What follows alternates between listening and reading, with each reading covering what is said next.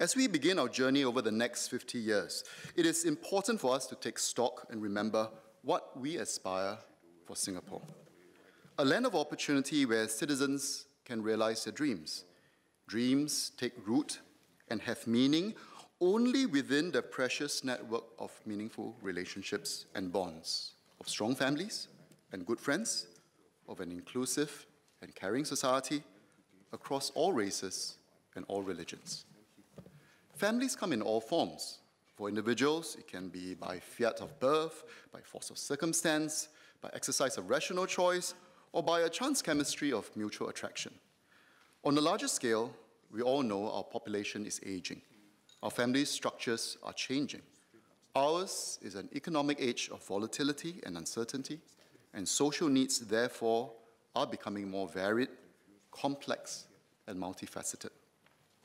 Our family laws are changing to reflect these new realities.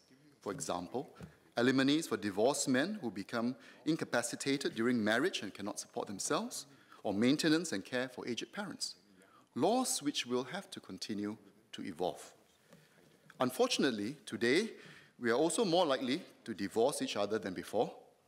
We also have more working mothers. We have a more diverse architecture in life choices, even as parenting becomes a constant battle of school stresses and social media temptations and distractions. Against these social facts, what cards do we have to play?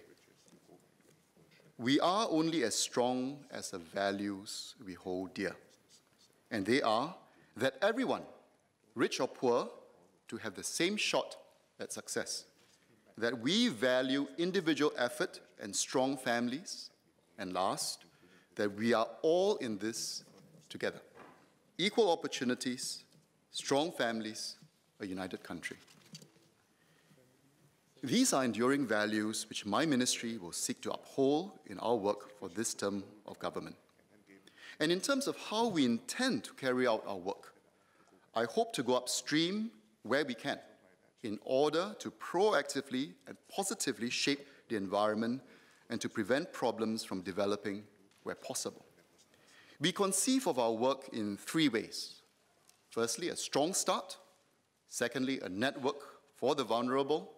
And lastly, a collective effort towards improving social welfare.